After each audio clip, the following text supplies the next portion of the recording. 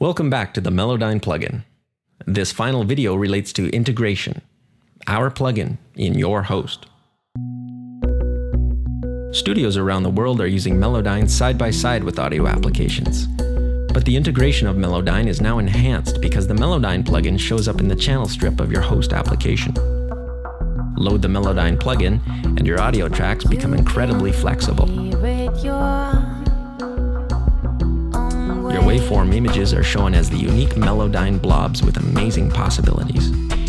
You can say it your own way. Change the melody or the rhythm on one or on several tracks. Simply open as many instances as you need. You can express everything your own way. Make 3 voices out of 1? No problem.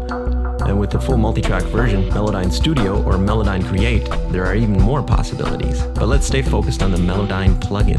You can run it in Cubase, Logic, Pro Tools, Live, or other sequencers capable of hosting AU, VST, or RTAS plugins. You can bounce to disk, render your files, make an audio mixdown, freeze your tracks. The Melodyne plugin will handle whatever methods your host sequencer offers.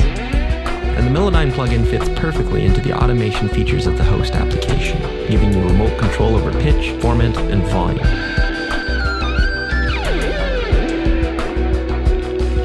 You can create spontaneous and unusual progressions utilizing automation control.